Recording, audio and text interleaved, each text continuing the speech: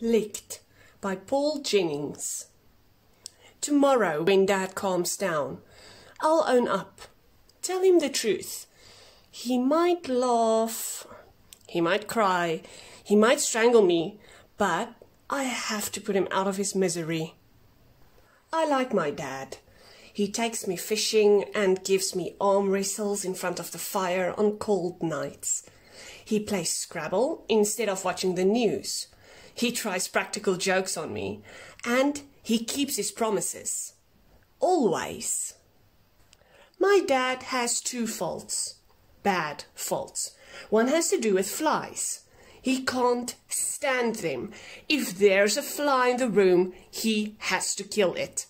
He won't use fly spray because of the ozone layer, so he chases them with a fly swat. He races around the house, swiping and swatting like a mad thing. He won't stop until the fly is flat, squashed, squished, sometimes still squirming on the end of the fly swat. He's a dead-eye shot. He hardly ever misses. When his old fly swat was almost worn out, I bought him a nice new yellow one for his birthday. It wasn't yellow for long. It soon had bits of fly smeared all over it. It's funny, the different colors that squashed flies have inside of them. Mostly it is black or brown, but often there are streaks of runny red stuff and sometimes bits of blue. The wings flash like diamonds if you hold them up to the light. But mostly the wings fall off unless they are stuck to the swat with a bit of squashed innards. Chasing flies is Dad's first fault. His second one is table manners. He is mad about manners, and it is always my manners that are the matter. Andrew, he says, don't put your elbows on the table, and don't talk with your mouth full. Don't lick your fingers. Don't dunk your biscuit in the coffee. This is the way he goes on every mealtime. He has a thing about flies and a thing about manners. Anyway, to get back to the story. One day, Dad was peeling the potatoes for dinner. I was looking for my 50 cents that rolled under the table about a week ago. Mom was cutting up the cabbage and talking to Dad. They did not know that I was there. It was a very important meal because Dad's boss, Mr. Spinks, was coming for dinner. Oh, Dad never stops going on about my manners when someone comes for dinner. You should stop picking on Andrew at the dinner time, said Mom. I don't, says Dad. Yes, you do, says Mom. It's always, don't do this, don't do that, you'll give the boy a complex. Now, I have never heard of a complex before, but I guess that it was something awful, like pimples. Tonight, says Mom, I want you to go for the whole meal without telling Andrew off once. Easy, says Dad. Try hard, says Mom. Promise me that you won't get cross with him. Dad looks at her for a long time. Okay, he says. It's a deal. I won't say one thing about his manners, but you're not allowed to either. What's good for me is good for you.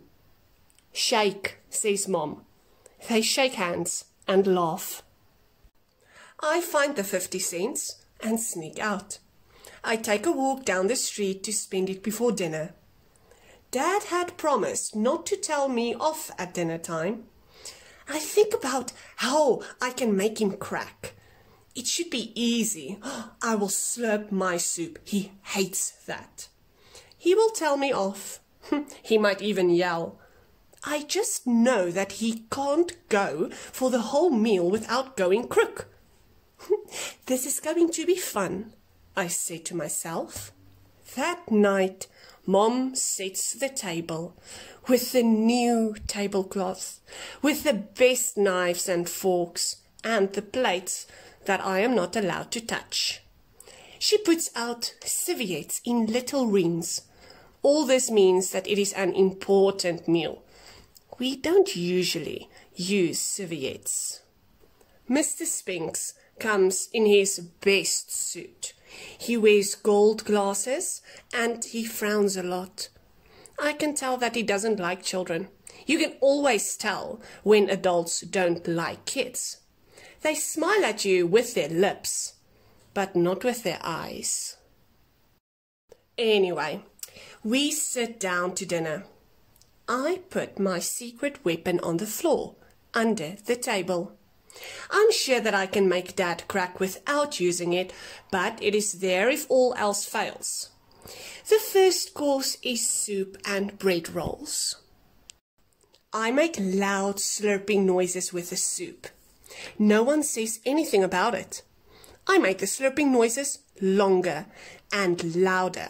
They go on and on and on.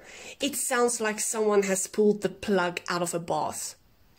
Dad clears his throat, but doesn't say anything. I try something different. I dip my bread in the soup and make it soggy. Then I hold it high above my head and drop it down into my mouth. I catch it with a loud slopping noise. I try again with an even bigger bit, but this time I miss my mouth and the bit of soupy bread hits me in the eye. Nothing is said. Dad looks at me. Mom looks at me. Mr. Spinks tries not to look at me. They are talking about how Dad might get a promotion at work. They are pretending that I am not revolting. The next course is chicken. Dad will crack over the chicken. He will say something. He hates me picking up the bones. The chicken is served. I've got the chicken's bottom, I say in a loud voice.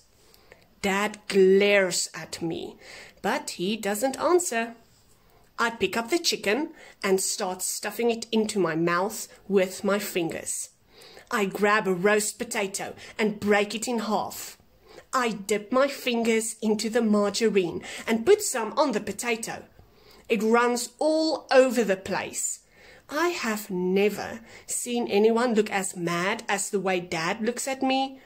He glares, he stares, he clears his throat, but still he doesn't crack.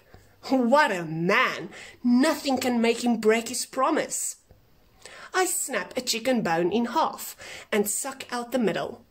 It is hollow and I can see light through it. I suck and slurp and swallow. Dad is going red in the face. Little veins are standing out on his nose. But still, he does not crack. The last course is baked apple and custard. I will get him with that. Mr. Spinks has stopped talking about Dad's promotion. He is discussing something about discipline, about setting limits, insisting on standards, something like that. I put the hollow bone into the custard and use it like a straw. I suck the custard up the hollow chicken bone. Dad clears his throat. He is very red in the face. "Andrew," he says. "He's going to crack. I have won." "Yes," I say through a mouthful of custard. "Nothing," he mumbles. Dad is terrific. He's under enormous pressure, but still he keeps his cool.